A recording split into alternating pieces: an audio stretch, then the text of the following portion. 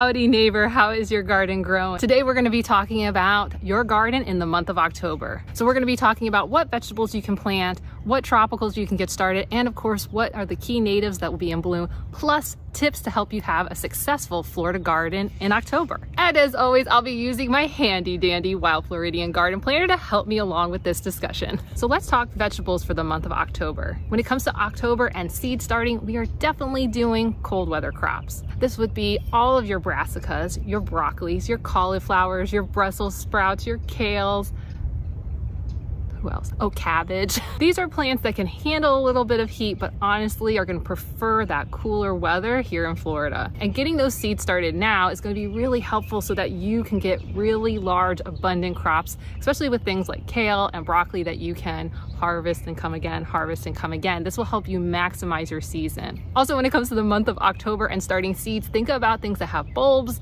and roots, things like carrots and onions, radishes and beets. All of those would be great to start this time of year too. So that brings us to our first tip. Do you start it in ground in your bed, or do you put it in a pot and then later transplant it? Now, when it comes to all those brassicas, yes, you can start them in ground, or you could start them in containers.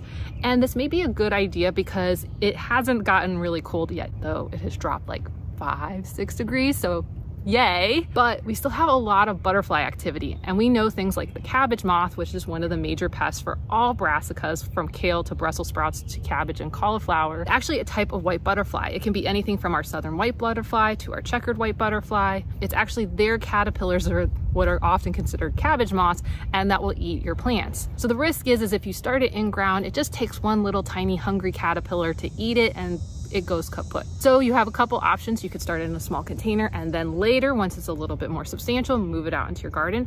Or you can put it in your beds and then just be prepared with either a shade cloth or a bud cloth just to give it a little bit of protection while it gets itself established. This is a really common practice for us butterfly gardeners, is that even with plants that we want caterpillars on, when they're itty bitty babies and we know the butterflies are in the area, we protect them to make sure they get established. So that way we can make sure that plant gets nice and strong so that the butterfly has lots and lots of food later on. But when it comes to our vegetables, we want to make sure that plant has a good establishment so we can get food for us and not so much for the butterfly. Now, this practice doesn't have to be continued through the whole winter, because once we start dropping below 60 degrees, a lot of butterfly species go dormant or they migrate out of the area. Now, those plants that you need to start in bed, things like the carrots and radishes and beets and onions, well, I guess onions you don't have to, but like they're so like when they're tiny, it's just easier. Just start them in the bed. Now, when it comes to pest activity for your radishes, your beets, and your onions, it's not going to be as big of a deal, but when it comes to your carrots, this can be a host plant for our black swallowtails. And so similar to your brassicas, you may want to be prepared to give them just a little bit of protection. But here's the good thing. Most packets of carrot seeds come with tons of carrot seeds, and carrots start really quickly. So if you lose some to some hungry little caterpillars, you can just restart it right away. I'm going to be using short and sweet carrots. I've harvested lots of my seed heads, so I am ready to go start putting those in my backyard beds. And if you've been wondering, hey, what varieties are you planting, Jacqueline, this fall, winter, and spring? Well, go check out this video right here. I go through all the varieties and where you can pick up those seed packets too, so that you can grow just like me. Now, when it comes to other vegetables that you could be growing, it's time for lettuces. So for those of you who have been waiting to get those salad gardens going, you've already gotten your tomatoes and your peppers, maybe some cucumbers going, but you've been waiting to get lettuces going. Now is the time that you can start getting these lettuces going. So when it comes to lettuce varieties, I'm a big fan of things like buttercrunch and romaine, and there's tons and tons of sub varieties. But the biggest thing that I find to be the most helpful in Florida, especially because we have so many bugs, is to go get loose leaf lettuce, AKA you can cut it and come again.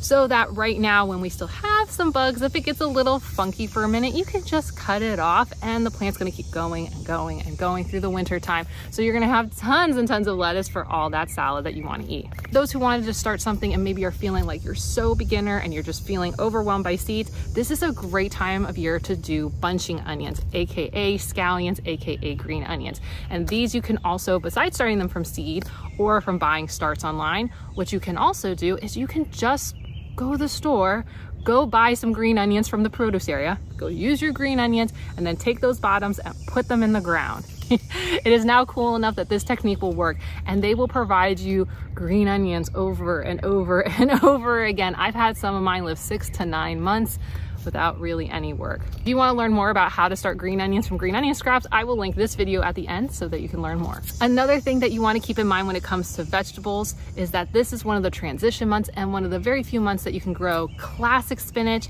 and strawberries. But strawberries aren't a vegetable, they're a fruit. Yes, I know, but we always put it on the vegetable list, probably because they're more like an annual crop. Let's take a second to talk about strawberries. So this is one of the very few months that you're supposed to be able to plant strawberries, though we're gonna have a slightly warmer than usual fall, so you should be able to, if you get your plants a little bit late, don't worry if you have to push into the early parts of November. My recommendation when it comes to strawberries is go ahead and put them in like 5-gallon containers or one of those green stocks. That way you can move them around and protect them if you have a little bit of a late start. I know so many of you are gonna be just wondering, but what variety should I get? Now I have tested 3 different varieties in my garden and all 3 have produced strawberries, but one stood out above the others. Now I know one of the most popular types of strawberries to grow in Florida is the Chandler variety, and it did okay here. And if you're looking to get some Chandler variety, you can pick them up from places like Amazon. I will put a link down below. But another variety I did that has actually lived way over a year and it did better than I actually thought it was Quinault variety. This one you can often pick up at Home Depot and Lowe's. That's the strawberry variety that they sell there, and there are still Home Depots and Lowe's that are selling those right now. But the hands down variety that was like just putting out strawberries and putting out nice juicy size ones was Albion. The way that I found out about this variety was actually through one of you, Connie. Our friendly neighbor Connie actually sent me some of these last year so that I could try them out, and I was able to go and plant them in this video right here. And these by far and away were the best producing strawberry variety that I grew in my garden. Now you may be wondering, how do we get in contact with Connie? Should we all bother her? No. You can actually pick up this variety also from Amazon, and I will link it down below. But I just want to give a big thank you for Connie for getting me onto this variety because it just worked so well. Outside of these 3 varieties, there are many other types of varieties that work really well, and some of the best ways that you can find some of the strawberry varieties that will work in your garden is working with some of your local nurseries, especially if you live in the Central Florida area. There are tons of nurseries all around Plant City where they grow most of the strawberries in Florida. But for those who have already had great success with strawberries that they picked up from their local nurseries, go ahead and let the community know down below. What's the name of the nursery? What variety did you pick?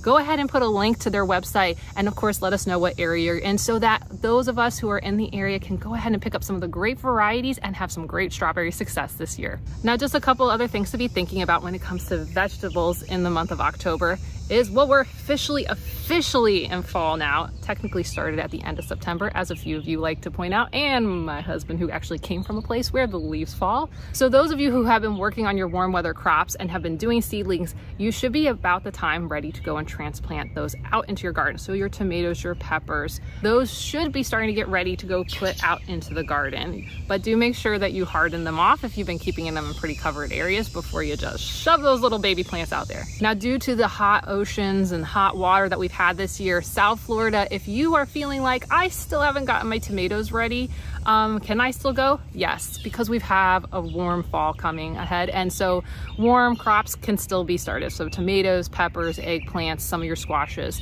you can still get those going. And even those who live in like my 9Bs in Central Florida, feel free to kind of push it this year because we do have really warm waters. But do be careful and be prepared to protect your plants, because while we're going to have a warmer than normal fall, what we will most likely have is a cooler than normal winter.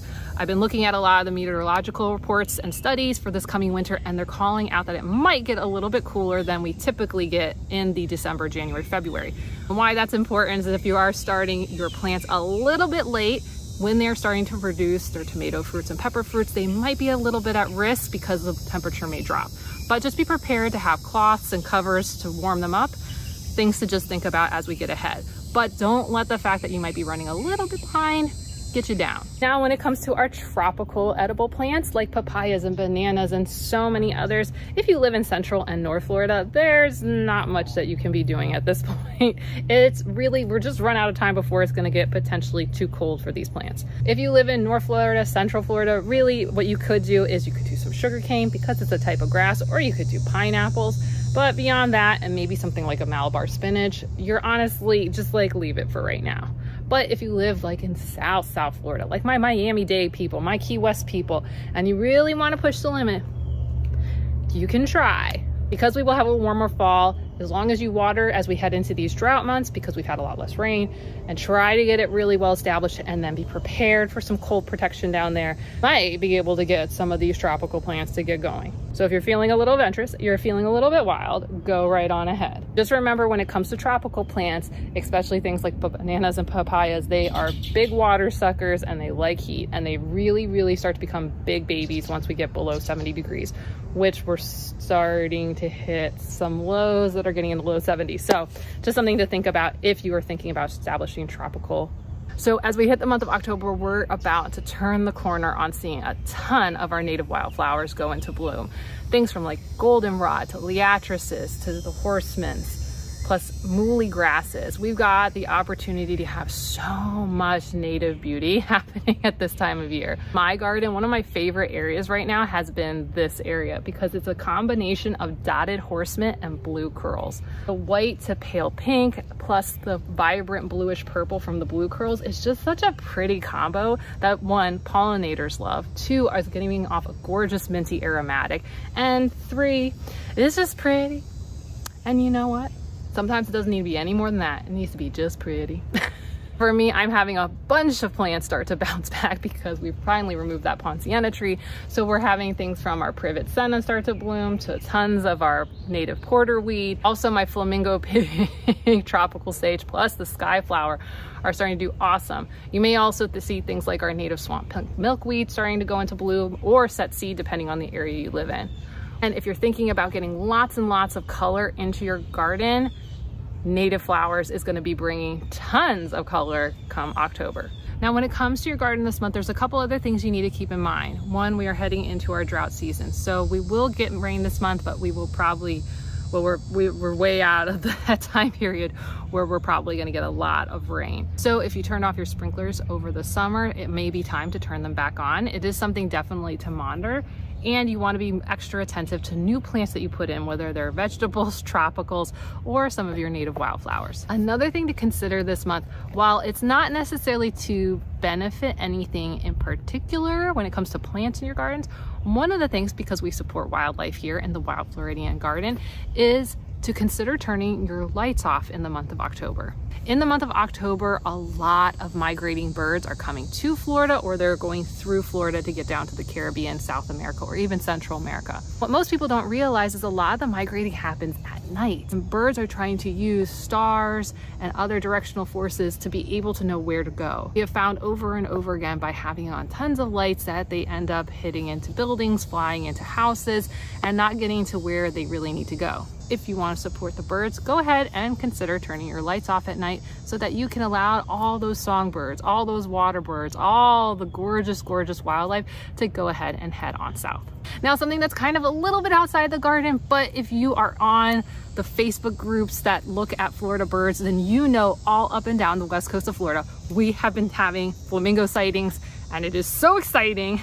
If there's anything good about a hurricane, it's that the fact that Hurricane Idalia kicked some of our classic American flamingos back onto Florida shores. So we have been seeing them all across things like Tampa Bay, over by the Skyway Bridge near me, and up and down the coast all the way very, very far north, way out of their territory. But if you are hitting the beaches, go ahead and keep your eyes open for one of our native flamingos. Flamingos almost went entirely extinct in the state of Florida due to commercial hunting for ladies' hats so that they could be put back in the 1800s when they used to have those big old feathers on them. And since then, we almost entirely lost our population, though we did maintain a very, very, very small population down in the Florida Everglades. So we're really excited the fact that the flamingos are a little bit further outside the Everglades and may establish themselves further up the coastline so that, you know, we can all see Florida flamingos again. And one of our final tips is, because it's a little bit cooler and it's a little bit drier, it's time, if you're considering doing some of the larger projects from arch trellises to raised garden beds, this would be the time to go ahead and do that. All right, and if you want to go ahead and pick up the beds that I recommend, check out this video right here. If you need an easy vegetable to grow, check out the green onions and how to start from strawberries, check out this video. And if you want to know all the varieties that I'm going to be growing, check out this video right here. Plus there'll be links to some of the things that I mentioned in this video. Okay, I'll see you soon. Bye.